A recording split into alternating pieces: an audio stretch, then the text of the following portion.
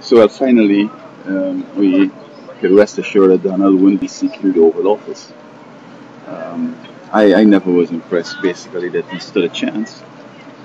It is very embarrassing to get in my email something from the Trump University, Donald Trump University. I just delete it because I don't consider him as any authority or any leader or any opinion leader, nothing. So that, I mean, why would anybody want to name a university after him except he's the patron and paying up the money? But as far as tradition of scholarship or something, I don't think that he has that.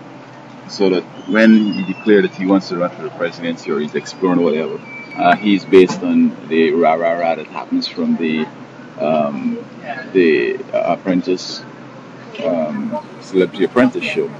You see, I think what happens a lot of times that through sympathy and other reasons we listen with a little bit of enthusiasm to what people have to say, and a lot of times they think that they're saying something worth listening to, but it's just being courteous. And celebrities have this way of bumping off his shows and think that they're the next thing to diamond or gold or to sex. Um, I recall when I was a child, we go to the cinema and then the guys just wait and then you hear the whole theater with the uproar when they said like Thin Red Line, the theme of the song, the movie or something like that. And I used to wonder, like, what was it in the Thin Red Line that make all this uproar?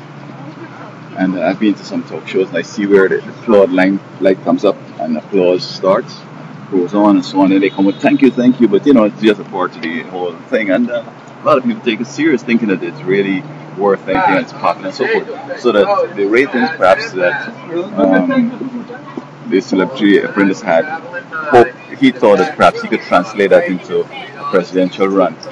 But I mean, to hook up with the birthday issue. But even if he hadn't hooked up on the birthday issue, this man is trivial.